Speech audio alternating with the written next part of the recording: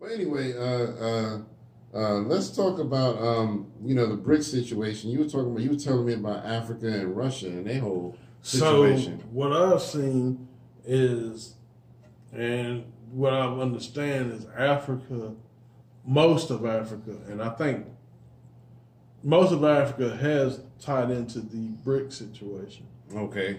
But the main thing is Africa is receiving military support from Russia. From Russia, wow. So it's not all of Africa, but it's a lot of countries, a lot of prevalent countries in Africa, including Egypt, which is funny. It's like including Egypt, Libya, because and that's kind of interesting because they always claim those areas to be white. Yeah. But not to get too far into that, but yeah, man, it's looking a little shaky now for America right now in the West, because right now I think the West right now is like on pretty much shaking up, and yeah, man, I mean it's looking bad. Yeah, man. I mean, people starting to form alliances, and I mean, it's definitely. I feel like it's going to head into something bigger, man. I hope it don't turn out to nothing too disastrous, but I can't even be mad at them. You know what I mean? A lot of countries won't support Africa, and so Russia trying to step in, like, yeah, we got your back, Jack. Yep. You know what I mean? So. I can't even be mad at them, you know what I mean? Because a lot of African countries don't want to play ball the way other countries play.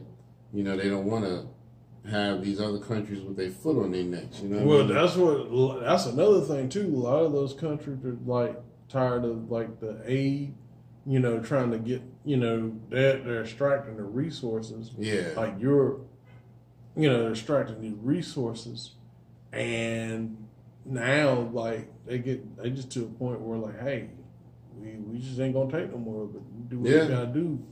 That's it. Yeah, so it's looking crazy, because I'll tell you one thing, Russia ain't really so much a nail in the coffin. If China gets a part of this, it's a wrap. Yes, sir. Yes, it's sir. a wrap. Yeah, man. So we gonna see, man. That's a delicate situation, man. I'm gonna definitely try to stay abreast of that situation, because it's a wrap, man. Ain't no telling where we could end up with that. Yeah, you better learn to start brushing up on your Mandarin and your Russian. Right. Y'all better keep aware, man, because a lot of us, especially these young kids, got their head in the clouds and they ain't really paying attention to what's going on around the world.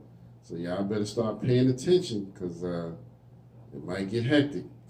You know what I mean? So, but anyway, but yeah, y'all let us know in the comments what y'all think about that. Once again, please don't forget, hit the buttons, like, share, subscribe, like, share, subscribe, like, share, subscribe. Brothers and sisters. Yes, sir. We need your support. We need those funds. You know what I mean? Allocated. I'm telling you, man, one day we're going to have Dr. Umar on the show. I'm telling you, man. We're going to have him on the show. And he's going to be like, brother, you cannot be too over here up there using my words and saying things like that and trying to make me look bad. You understand me? You, sir, are imbecile. You, sir, are imbecile. Let me say it one more time. You, sir, are imbecile. Damn, man. Right. Calm down. We sorry, man.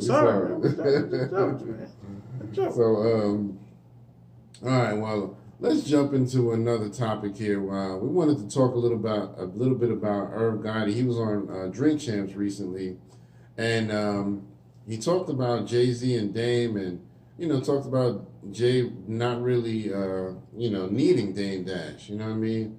What did you think about that whole situation? I didn't see the interview. I was listening to some people that was kind of commenting on it. You know what I'm saying, that after they watched or, they heard a sound bite, to be honest with you. Yeah. I think that's like, to me personally, I don't think that's accurate. You know what I'm saying? I don't.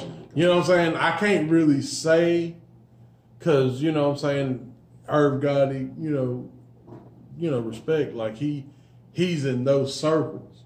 Yeah. So he might in a certain way, the way he see it. And this is not doing, you know, because I know that Irv and Dame they kind of got beef with each other right now. Yeah. I mean, I know, like, you know, but just, you know, be. Yeah. But the way Irv could see it is like, yeah, Jay really didn't need your help. But a lot of people see it the other way around because, you know, the record labels, a lot of them were turning down Jay. Yeah. You know, they turned down Jay, but it's because of what Dame did to get that off and, you know, up and running, you know. And then they, you know, people, the powers that be, you know, came through, got in Jay-Z's head, like, yeah, you know, get away from Dame and this, and you can make this, and you know what I'm saying? And that's, I mean, the rest is history. But I don't think, I think it'd be asinine to say that, like, oh, Jay didn't need Dame. I don't think that's how that works.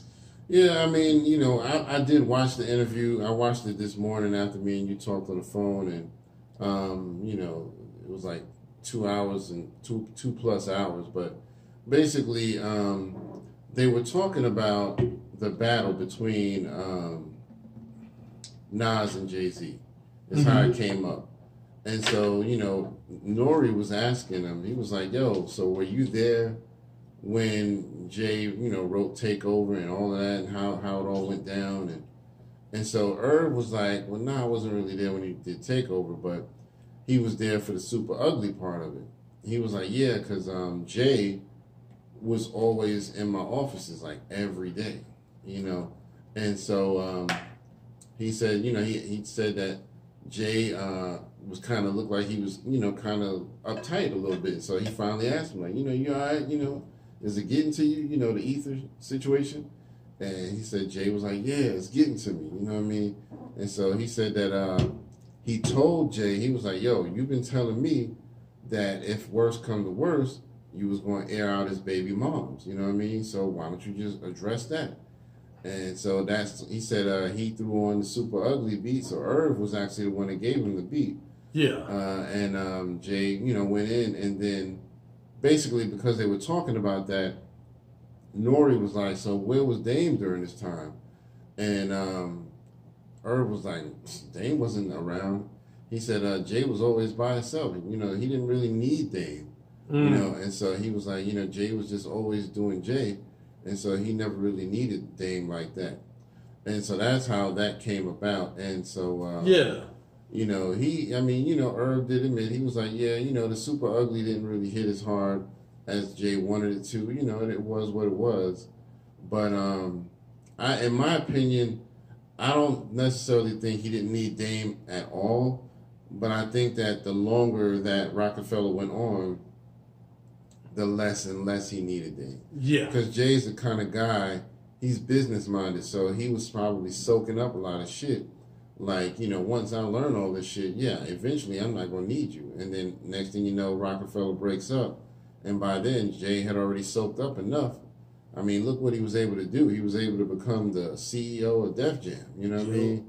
You know, without having any experience. A lot of people were pissed off about that. Yeah, a lot of people were mad about like, that. Particularly the legacy acts. You know, Cool J, Redman, you know what I'm saying? They kind of, you know, I think that's what LL Cool J was alluding to. Just because you can cook a cake doesn't mean that you're a chef. Right. That's what he was alluding to. Yep.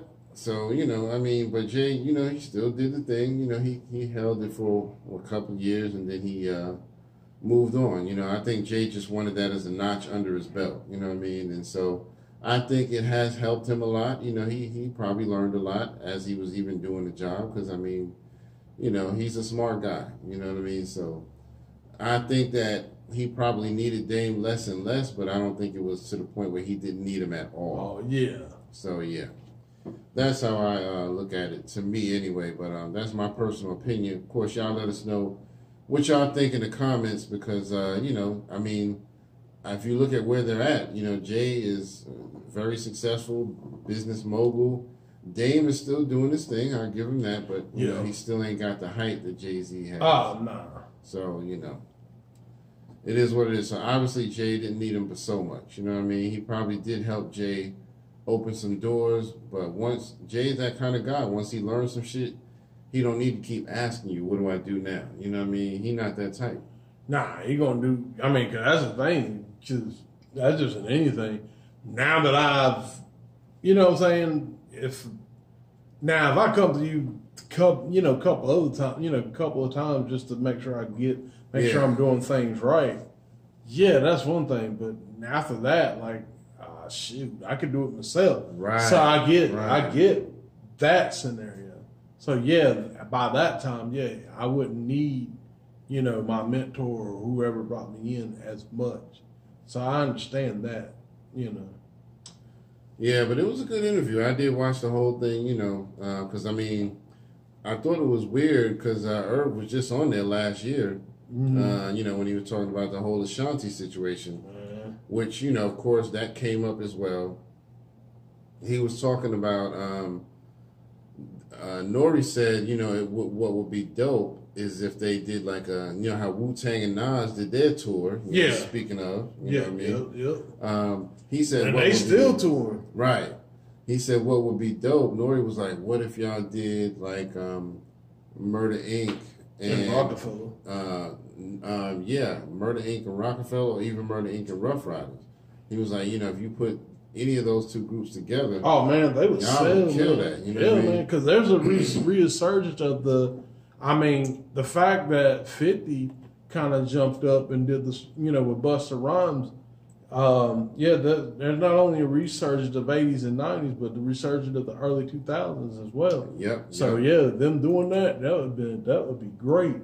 Yeah, man, I think that would be dope, man, if they did any one of those, because they talked heavily about Rockefeller, they talked heavily about Rough Riders and all of that, man. So it would really, I think it would be good.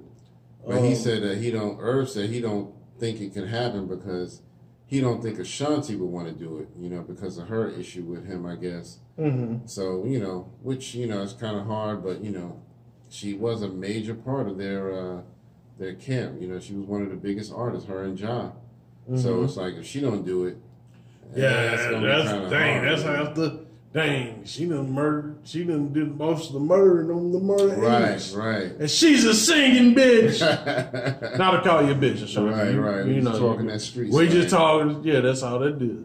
So, but yeah, Queen. so Queen. You know what I mean? But yeah, man, I think that would be dope if they were able to get some kind of reunion tour like that together. Yeah, honestly, like I said, with the resurgence of the 2000 rap. Right. Like I said, 50, kind of proved it. He's been kind of successful in it. I think it just needs to be, it needs to be done. Because they're definitely gonna look back and be like, damn, man, we kind of missed out on that.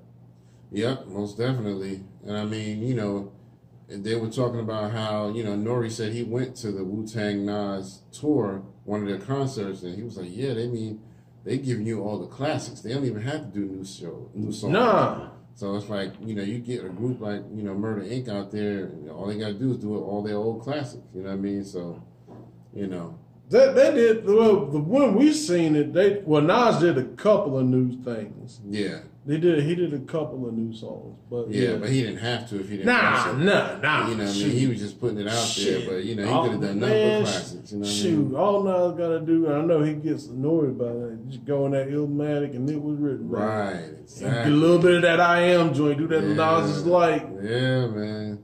God, man, that Nas is like is special, man. That shit. Yep. Yes, sir. Yeah, man, Nas got way too many hits, man. One song that I wish he would have done during our show would have been my joint On The Real. It's an old joint that he did with like Cormega and a bunch of other rappers. But yeah, it was, man, that joint was fire. I don't know if it ever made one of the albums. I think it might have got on one of the Lost Tapes. Lost Tapes, yeah. But I don't think it made one of the official albums. Yeah. But yeah, that was my joint right there. So yeah, man. Shout out to Nas and Wu. I mean, it would be dope. I think a lot of people would still pay for those tickets if Murder Inc. got together with another group like the old Rockefeller or the old Rough Riders. You know, you get the Locks in there. I mean, come on, man. Drag On. I think they don't want the Locks in there because shit, they already seen what they did. Right. Yeah, that's a problem. Exactly. Now they're going to be challenging and battling each other on the road. But Yo, yeah, don't let them niggas go last. Yeah. Let them niggas go first, and then y'all come in with the Murder Inc. shit after that. So everybody. They would probably have to go first. Yeah. Cause they go after. If they go after them, what the fuck they gonna do? I'm just saying, you know, normally whoever go last, that's who the audience remember the most a lot of times. You know what I mean? So, but then they go. but then right, they go. if they go first, But if they go first, right? The audience ain't gonna want to forget about that. You can't put the Locks on, put that hard street shit on, then come back with Ashanti. You know what I mean? You can't. You're right. It might not work. They might have to sandwich them in, like start off with Murder Inc., give us a little bit of the Locks, and then come back with Murder Inc. You know what I mean? Some shit like that. You know. That might work. That might work. Jenny come up there. Ted, let's make something happen. Let's make something happen. Yeah, shoot. That's it. Yo, it would be a wrap, boy. That's it. Yo, recently 50 brought Jada out on stage with him. You know what I mean? They did some joints together. Oh, that's what's So, up. yeah, that was dope. And then I also saw a clip where KRS had brought MC Shan out, and they did some. You know, they did their classics. I think he let Shan do the bridge. Oh, speaking of which, Shan actually, Nas and Shan actually, were seen together. You know, I know this was about a couple of weeks ago, but Nas came out and showed did the vid. You know, they had like a little video with Shan. Yeah. We mentioned that last week that they squashed their little beef. Wasn't a beef, but Shan, squashed his issue. I don't think Nas ever had an issue. Nah, man, because my thing of it is this, man. It's like you should be like I said, when it comes to MC Shan and Melly Mel, y'all can't be bitter, man. Like, these are your kids. They growing up. You want to see your kids make it. I mean, that's the way I look at it. You know. Yeah, if y'all wanna battle, y'all battle each other, MC Shan and Melly Mel. Let's see what happened with that. That'd be interesting. That'd be interesting. You know what I mean? Bring all the all you want. You know what I mean? Y'all can do all the old school shit. Yeah, man. But I don't think Shan did too much of the old school, sounds like that. He didn't do too much of that. No, I mean, because he was kind of like in that same vein with he wasn't, like, people remember the KRS and, Big Daddy Kane, Rakim. Yeah. I mean, he was kind of in that vein, but not, you know what I'm saying? It wasn't as prominent. And a lot of the reason is because of his voice. Yeah. Because he had the higher pitched voice as opposed to them. They had the more lower, low bass, you know what I'm saying? So, yeah, I mean, shit, Kane come on the mic. What the fuck you gonna do, really? Exactly. Shit. Exactly. So yeah, man. Like God on the microphone. Exactly. It'll be a rap, man. But yeah, man. So that's an interesting joint, man, right there, man. So but yeah, the whole Jay-Z and Dame thing, you know what I mean. Y'all let us know what y'all think about that in the comments.